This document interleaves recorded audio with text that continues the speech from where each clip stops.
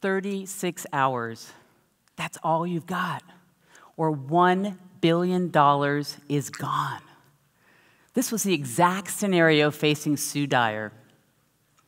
Do you remember the catastrophic earthquake during the 1989 World Series in San Francisco?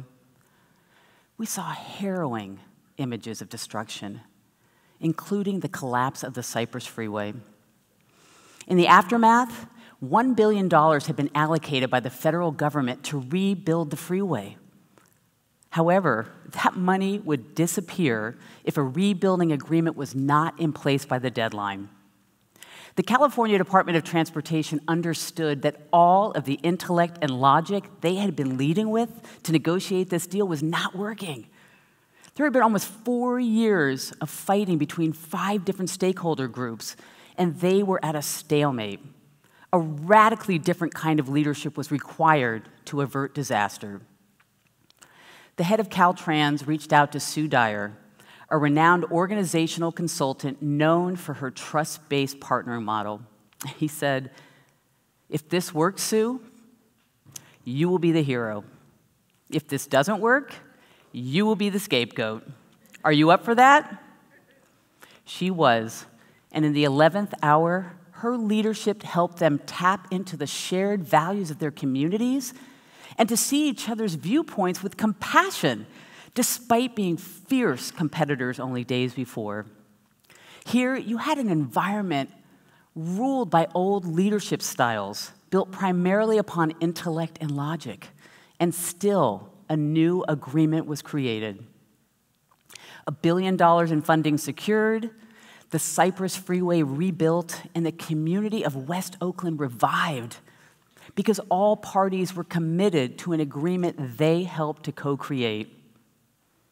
Sue and the stakeholders accomplished in 3 days what couldn't be done in 4 years because she shared with them a different way to lead with a higher level of wisdom. I am here to tell you about this way of leadership. It's leveraging your head, heart, and gut when making decisions. I call this full capacity thinking. Full capacity thinking delivers well-balanced and integrity-aligned outcomes for businesses and stakeholders without sacrificing the bottom line. Every leader wants to be effective and to make impact, but to be effective, we have to reimagine leadership. Our problems require a different level of wisdom. Reimagine a blended solution, not an either-or.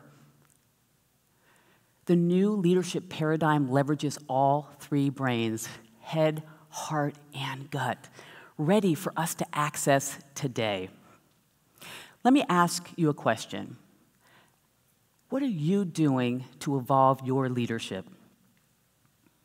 My leadership transformation started on June 3rd, 2020.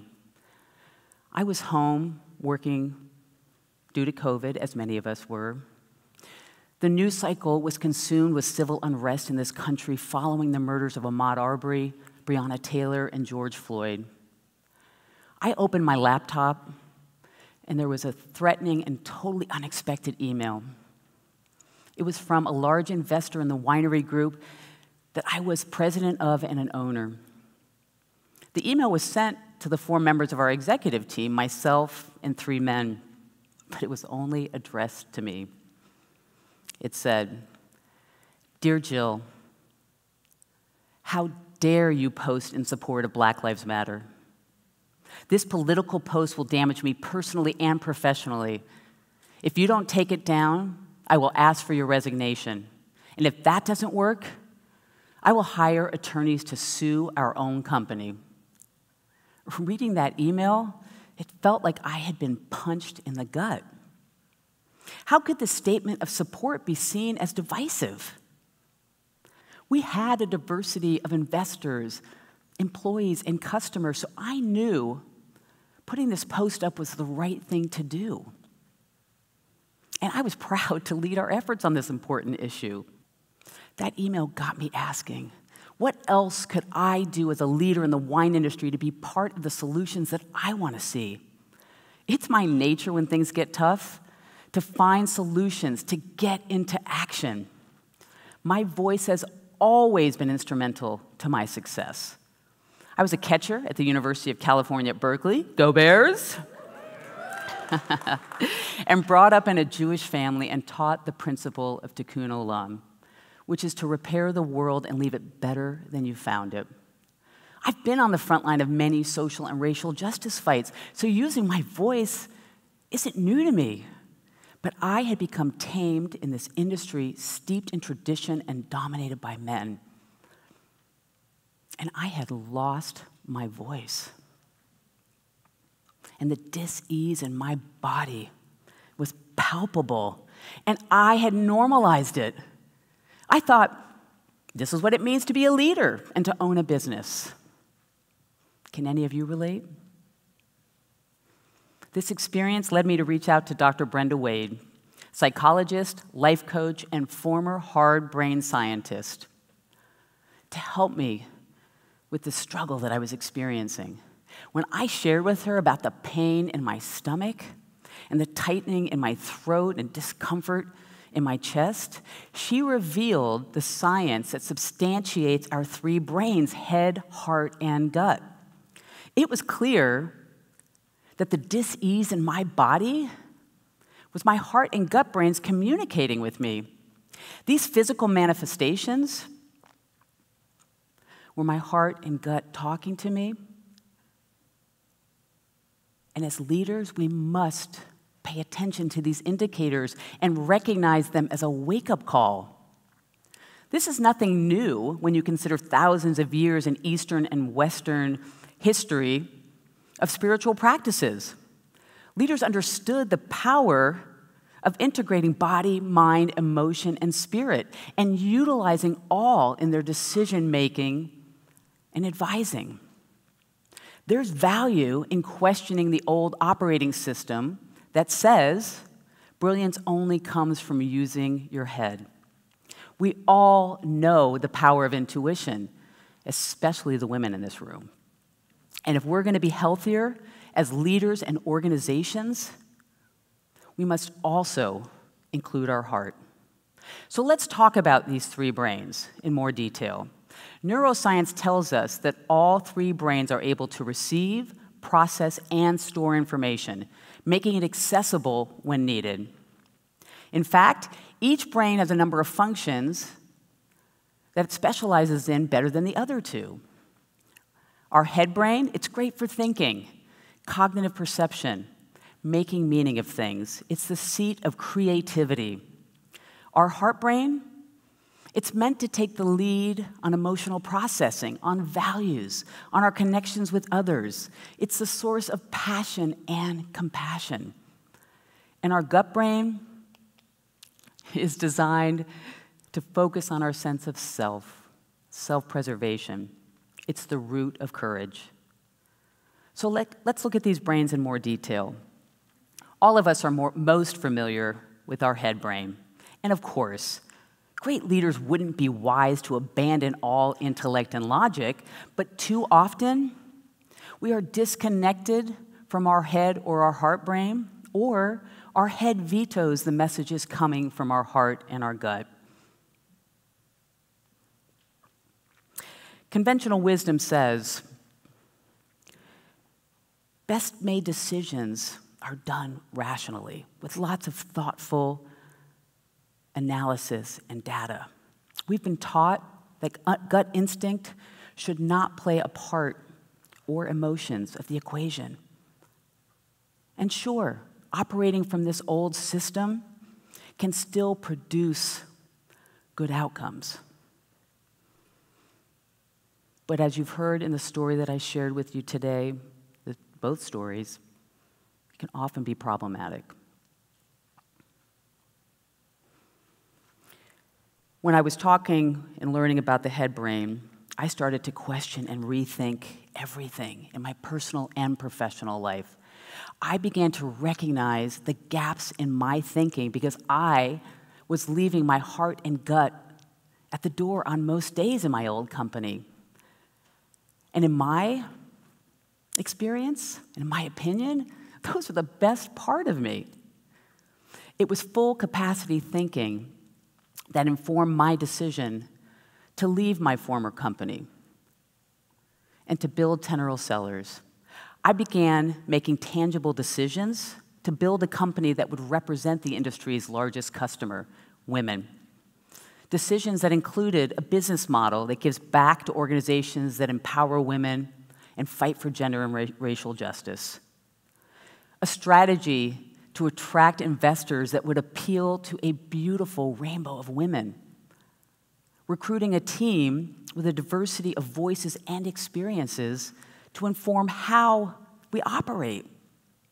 And securing women and minority-owned vendors as well. All of these intentional decisions felt in alignment and integrity with my head, heart, and gut because I accessed full capacity thinking instead of operating solely in my head. So then we've got the gut. Our gut is the first brain to fire. It sends signals to every cell in our body. Our gut tells us everything we need to know. For example, in my decision-making process in building Tenero Cellars, the instinct to hire women and minority-owned vendors and suppliers came from the gut. And when I weighed in with my heart and my head, the decision felt in alignment. And that leads me to talk about the heart again. What's love got to do with it? Everything. Remember, our heart is meant to take the lead on emotional processing, on values, on our connections with others. It's a source of passion and compassion. Emotions show up in negotiations with how teams work together, with the culture of a company, and so many other aspects of business. Remember the story about the Cypress Freeway? Before they brought Sue Dyer in to lead, you had many headbrains and egos fighting for their own interests, blocking the path to collaboration.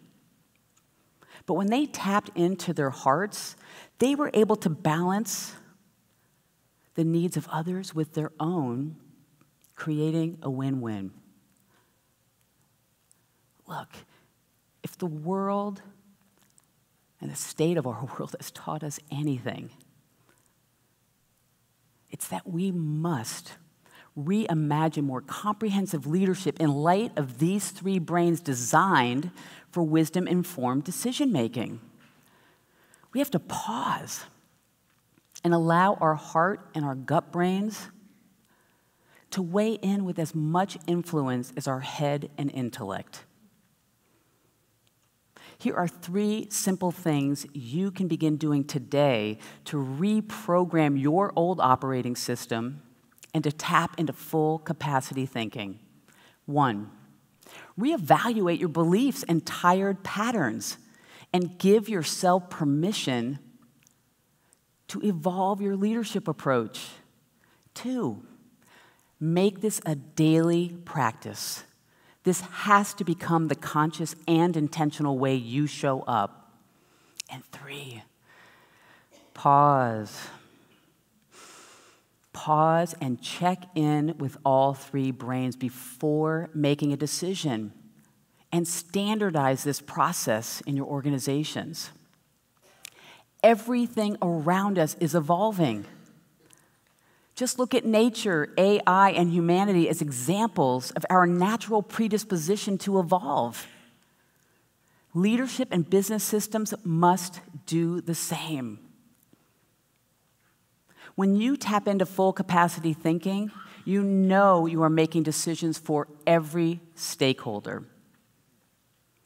I challenge each of you to transform your leadership, to evolve as a human, and fully express the highest version of yourself with every decision that you make. When you draw upon the collective wisdom of the head, heart, and gut, you invite everyone around you to use full capacity thinking and to deliver their unique contributions as well. Leading fully is the new bottom line for better profits, impact, innovation, diversity, cultures of inclusivity and belonging, and dare I say, love. Thank you.